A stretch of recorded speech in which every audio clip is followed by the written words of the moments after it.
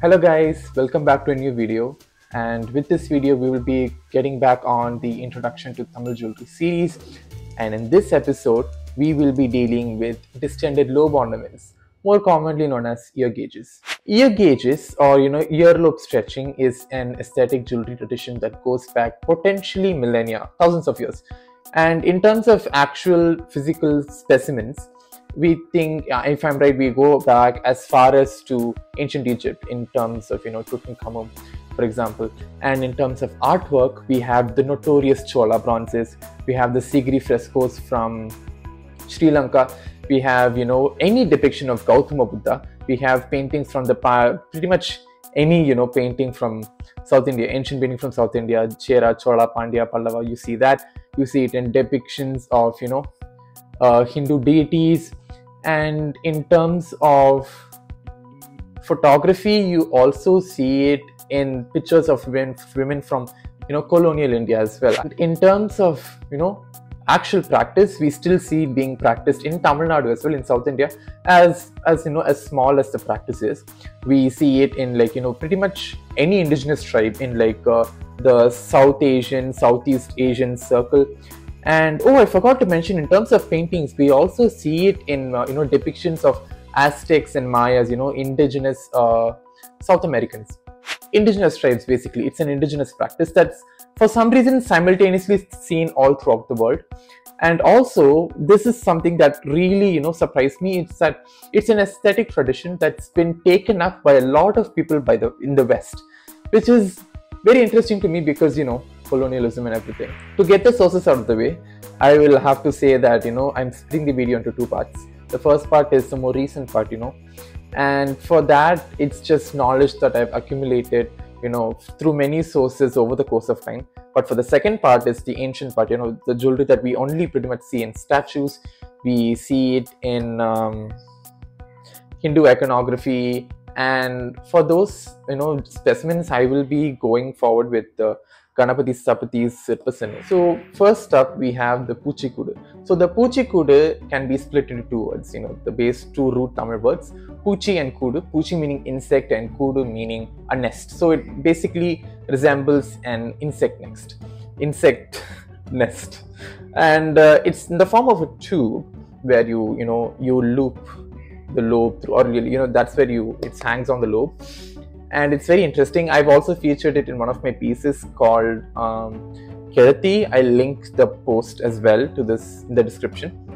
And if you see that, it's long, it's tubular, and in the end of it you see sort of these structures which really resemble the, I want to say kundalam, no, not the kundalam, the kamandalam you see on the top of Hindu temples, specifically South Indian Tamil style temples, Tamil and Telugu style temples.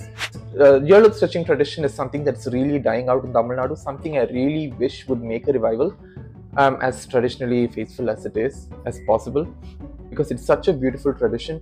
And like I said, for pretty much every specimen I'm going to mention in the first part of this video, I've rarely seen it on real people, and mostly I've only seen it in, through media, like in terms of photos, through Pinterest, Google, archives. That's how I usually come across it. So the next earring is perhaps the most popular, specimen, and it's also used as an umbrella term for generally Tamil distended lobe, ornaments. So that is the Thandati. So Thandati is perhaps the most popular design, the most popular iteration. And oftentimes I used to think that every distended lobe earring was just a different kind of Thandati. I didn't know that Thandati is one specific type, and other forms had their own names. It has this lobe at the top, and it sort of features this triangle in one corner, and below you have this structure, sort of this cuboidal shape, like a sort of three-dimensional cubist structure, like a kutti tower, almost like a small tower. And sometimes the square on the bottom is decorated with the flower, the bottom plate is sort of decorated with the flower.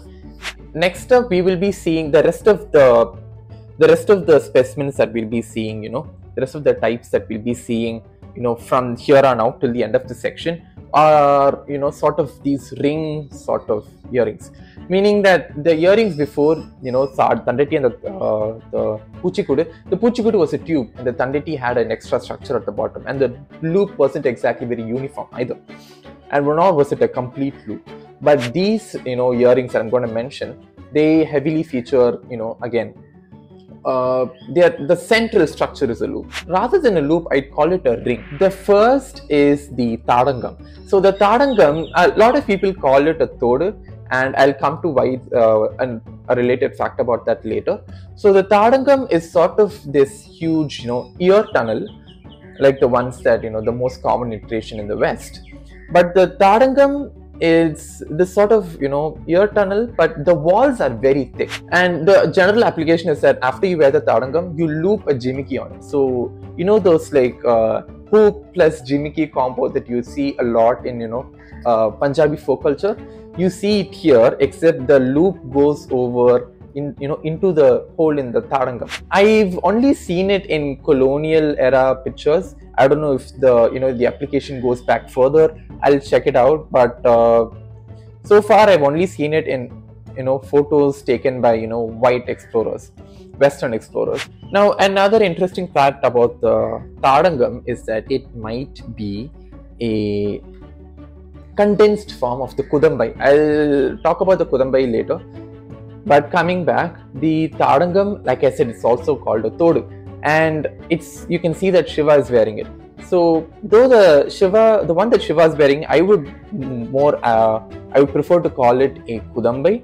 But like I said, it seems that there is a sort of interchangeability, you know, certain degree of it between the Kudambai, the Tadangam, and the Todu. But like, yes, so these three terms, in terms of aesthetics and in terms of linguistics, these three terms sort of converge when it comes to Shiva. But the Kudambai, I'm going to call it the Kudambai that Shiva is wearing, it's usually, you know, made of a conch shell, if I'm right, which lends him the name Shankar, if I'm correct. And the name, he also has a name called Toduடைய Seviyan in Tamil.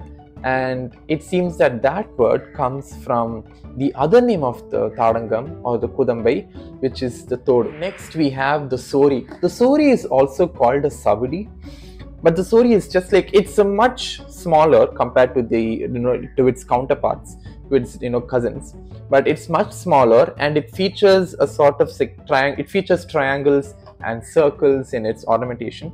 All of the principles, you know, application principles is very similar throughout the, you know, throughout this whole, you know, range that I'm talking about. A loop that opens up and a screw that you screw in to secure it. So it's very simple that way. Next we have the Mudichu. So the Mudichu, quite literally in Tamil, means knot. So it's sort of, it's a bit thicker than the Sori or the Savudi, and it features, you know, huge balls on either side. I featured the Mudichu in one of my cards for the tarot card series called The World. In Tamil it's called Vaiyagam. I'll present the link for that in the description as well. I'll link it in the description. And if I'm right, I've also featured it in the post I did for Christmas, and I'll link that post as well. If you want me, let me know. I'll make a separate video about that specific post as well. That's the general structure of the Mudichu, and a more elaborate form, a much more elaborate form would be the Ananda Mudichu. I used to think it was Ananda Mudichu for some reason, but Ananta comes from the Tamil word which means no end, which means endless. Ananta, no, endless. So it literally means endless knot. The Ananda Mudichu is sort of this like a more ornamental form of the Mudichu. So like the Mudichu, it has a loop, you know, like a fabric-like patterns, but at the end you see a much more elaborate design of sort of this 3D triangular tower. And if I'm right, I think that it resembles once again the Hindu geometric drawings like the Sri Yantra, but I'm not sure. And it's just, it looks so beautiful. It's like these layers of triangles, just like layer, you know, just one layer after another. Before we move on to the ancient jewelry section, I realized that I have forgotten the Pambadam. So the Pambadam, I used to really confuse it with the Thandati, because they both sort of the placement of the loop, the form of the loop is very similar. But the Pambadam is very different, because once again this is a specimen where we can split the name. It splits into Pambu and Padam.